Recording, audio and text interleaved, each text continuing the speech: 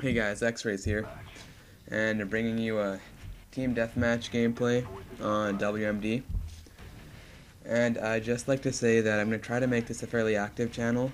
So I'm going to be uploading roughly once every 2 days, so about 3 times a week.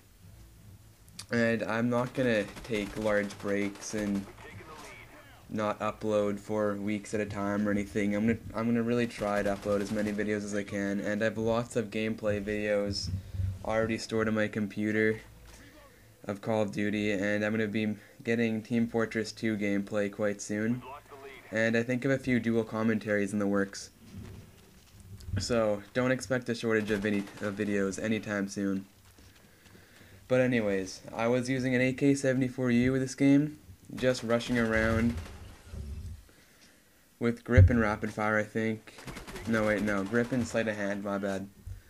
And I ended up getting quite a few kill streak rewards. I actually get dogs twice, 2 chopper gunners, and 2 blackbirds. But you'll have to wait to see the score at the end. And there was a lot of traffic in the middle, I noticed. And that's one thing you want to watch out for when you're playing Team Deathmatch, and mostly games that don't have specific objectives. You want to see where all the traffic's going, and this can really help you improve on how many kills you're getting, especially in wager matches.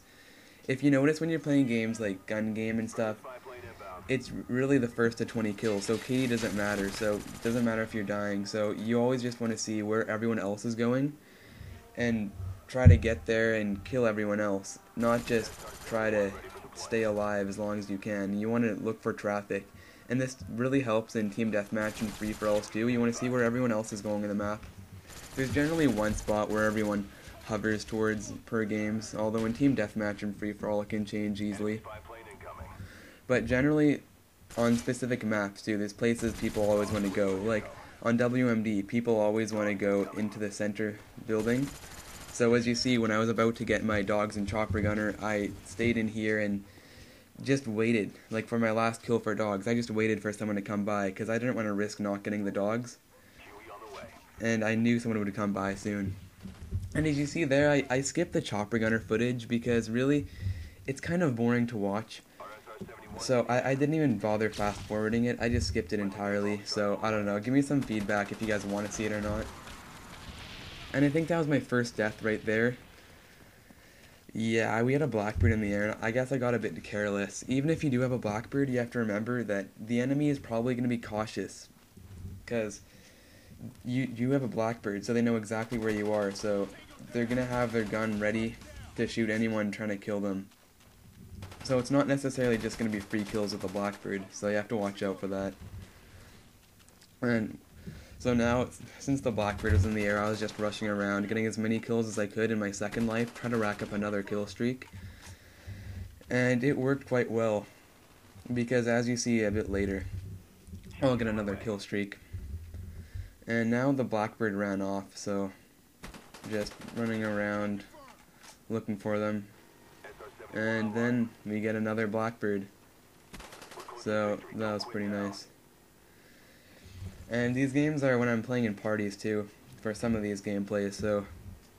Oh, and here I get a blackbird, so another blackbird. Kind of wasted mine. But when I'm playing in parties, generally my friends are also pretty good, so they'll also get chopper gunners and stuff, so sometimes I can't even call in my chopper gunners. So, I probably could have racked up a little higher score. But I mean, what are you gonna do? At least this game, no one else was hogging the airspace. That's kind of annoying. And as you see there, calling my dogs and chopper gunner right as the game's ending, coming to a close. So, I mean, they don't really get me a lot of more kills, but, you know, it's nice to say you got 2 SR-71s, 2 chopper gunners, and 2 sets of dogs in one game of Team Deathmatch. I mean, you don't do that every day.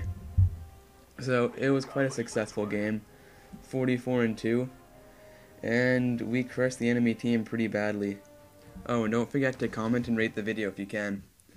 That'd be great. And see you next time.